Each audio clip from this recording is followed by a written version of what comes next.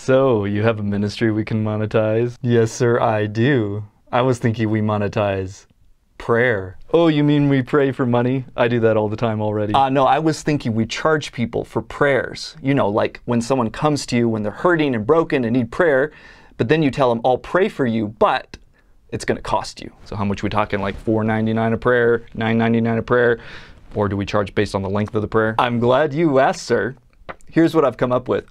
If you're just a normal person, like not a minister, you start at the price of a cup of coffee. So if you're in New York, that would be about $12. You see, if you frame it in terms of a cup of coffee, people are willing to buy anything. They're like, a cup of coffee? That sounds so nice and inoffensive. There's no way anything could be wrong if it's just the price of a cup of coffee. Everyone can afford that, right? You, my man, are brilliant. So what if the prayer goes on for a long time? Well, if you go on past 5 minutes, you start charging 50 cents per minute. But once you're up past 10 minutes, it's going to be $2 per extra minute. You've got to value people's time, you know. Oh, I know.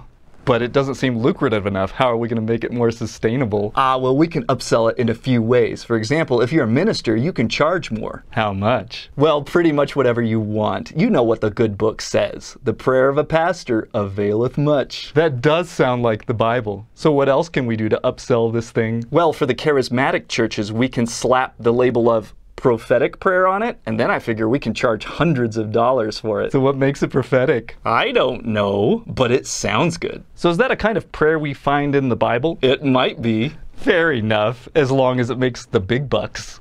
Hey, maybe we can throw in another premium category like anointed prayer. I love the way you think, sir. Thanks. But now I'm worried it's going to be really hard to get people on board with this. Actually, it's going to be super easy. Barely an inconvenience. Oh, really? Yeah, if anyone challenges us, we simply quote 1 Timothy 5:18 at them. You shall not muzzle an ox when it treads out the grain. Yeah, baby, that'll teach them to challenge us.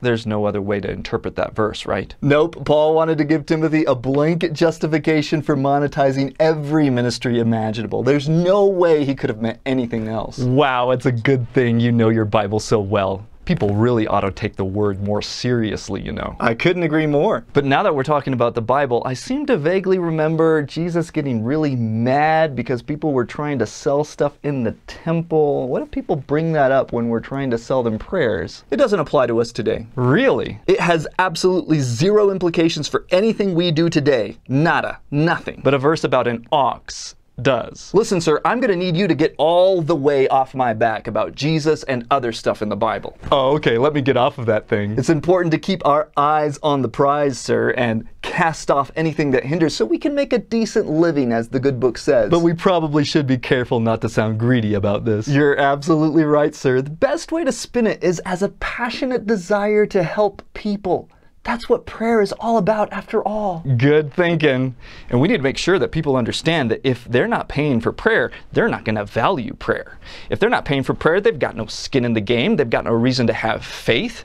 And, well, they're not taking the whole thing very seriously. You preach it, brother. You're confident that there's nothing else in the Bible that might clash with what we're trying to do here? There's literally no way for me to check that. Really? No.